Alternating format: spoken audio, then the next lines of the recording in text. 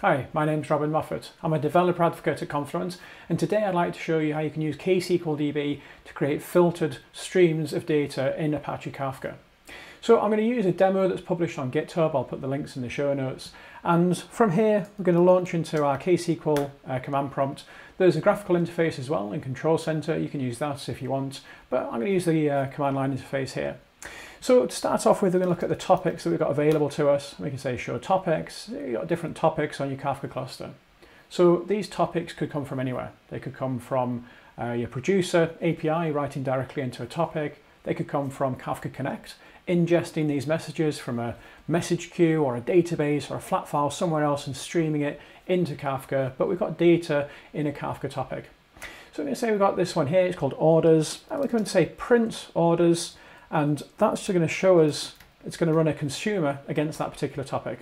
So now it's just dumping out the contents of it. We've not done anything kind of like SQL-y yet. We're just saying what are the messages in that Kafka topic. I could run Kafka cat and look at the same data. It's just a consumer.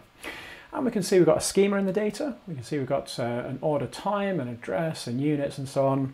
If I just run that again and say, just showing the first one, it says here, value format Avro. So the data's in Avro and it's kind of inspected the data, it works out this is how we're going to deserialize it.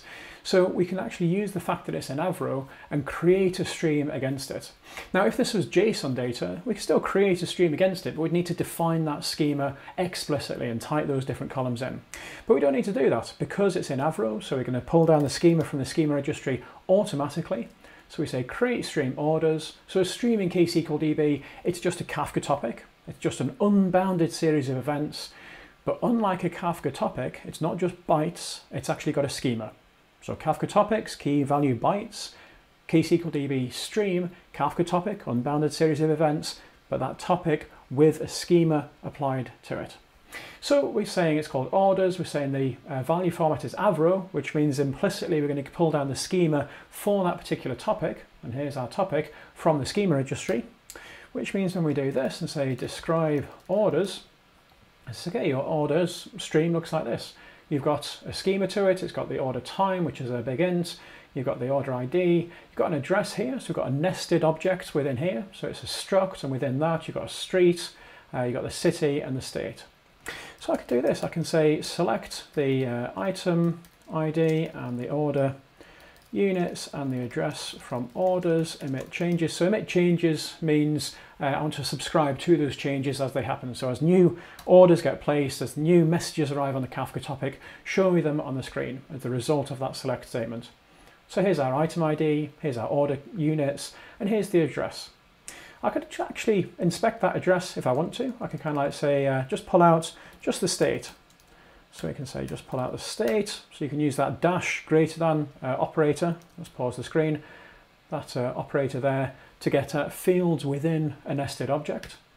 And now we're just pulling out that particular piece of it. So we've got orders, they're streaming in, we've applied a schema to it so we can pick out different fields. So what we can do with ksqlDB is we can say any messages on this topic that match a given characteristic, route those to a different topic. So in this case, we're going to say any orders that are placed for New York, route them over to a different topic. Maybe we've got separate processing that we want to apply to data that matches that predicate, the data for orders placed for New York, or maybe we've got some analytics that we want to run just on that set of data. For whatever reason, we want to take that stream of data and create a subset of it. So we're going to do it like this. We're going to say select these from here. We'll just do select star, so we pull in all of the values from orders, and then we apply a predicate. So where the address state equals, and we'll say equals New York, and we'll spell it right. And it looks like this. So we say emit changes. So now we're filtering the stream. We've not written it anywhere else yet. It's still just echoing it out to the console here. But we can kind of prototype and make sure our predicate looks correct. And we can see this now. We've got data just for New York being returned here. And so now what we can do is we can actually say we're going to persist that as a new stream. So that looks like this. We take our existing statement, our select statement, and we say create stream as. So create stream, give it a name. So let's call it orders NY So create stream as select, it's like create table as select in the database world. Take this table, take a static copy of some of the data and write it onto a new table. But in the streaming world, we say create stream as select, and that select is a continuous query. So this continuous query that we ran here, that emit changes. So any changes that arrive on that source stream that match our predicate are going to get emitted onto this new stream. Before we run this, actually, I'm going to do something. I'm going to change the offset. So my session at the moment, it's using the latest offset, which means that when I run a query like this, it's going to the end of the topic, and as new messages arrive like that at the moment, you see they get emitted out onto the screen. But actually, because Kafka stores data, and because we're creating a derived stream, and for our purposes, we want to be able to say, I want to process all of the data on the topic plus everything else that arrives subsequently, we're going to type this in, and set auto.offset.reset to earliest. So go back to the beginning of the topic as a consumer, which is what ksqlDB is doing. And now if I run a select, I'm going to get like screenfuls of stuff because it's going to go back to the beginning of the topic, and then it will slow down as it catches up with now, and you see the new messages arriving. So that's quite boring to watch, but what we're going to do now is actually push that out into a new stream. So we're going to say create stream orders ny as that select statement here with our predicate. When we create this stream, we can also define additional properties. So you can say create this stream here with, and we can change the Kafka topic. So by default, the Kafka topic will just take on the name of the stream. So the Kafka topic will get called orders ny. We can say Kafka topic equals orders New York. And we can say how many partitions we want on it. So partitions equals 6 as, and then you've got your select statement. So now it goes and creates that stream. So we've created a query that's now writing into that stream. If we say show streams, you can see we've now got orders, which is the one we created originally against that orders topic. We got orders ny, which is our stream, which is populating this Kafka topic. They're both serialized using Avro. And if we say show topics, we've got a new topic here, this orders ny. Turns out the original stream also had 6 partitions, so we've not actually changed the partition count, but that partitions that we set in that create stream as select, that would actually have changed it if we'd needed it to. So we can say describe orders ny, we can see our new stream, and it's got the same schema because we did select star. We'll see in another time how you can change the schema by selecting different fields or changing their names and so on, but here we're just doing some filtering.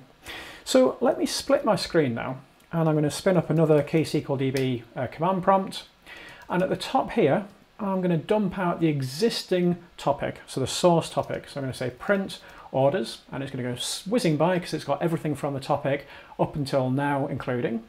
I'm going to say find New York. So as we get new messages arriving in that source topic, you'll see because the terminal program I'm using here, it's highlighting anytime it sees New York. And then at the bottom here, I'm going to run a new consumer, and I'm going to say print, actually I'm going to set the offset back to the earliest. I'm going to say print, and we called it orders New York.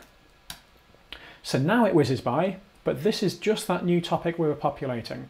So we've got all of the existing New York orders, and then as a New York order arrives in the top of the screen here, a new message on that source topic, you'll see it appears on that topic at the bottom there.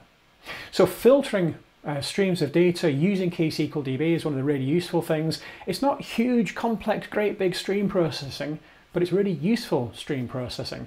You've got a source of data arriving in Kafka, you've got one or more different applications want to use that data. Instead of pushing that filtering down to those applications and having to get them to scale to kind of like do all the filtering and stuff like that, we can apply that stream processing upstream within something like ksqlDB, and then you have much smaller Kafka topics for your downstream consumers to consume and just read those messages that they need. Make sure you subscribe to my YouTube channel and stay tuned for lots more ksqlDB, Kafka and Confluent Platform topics.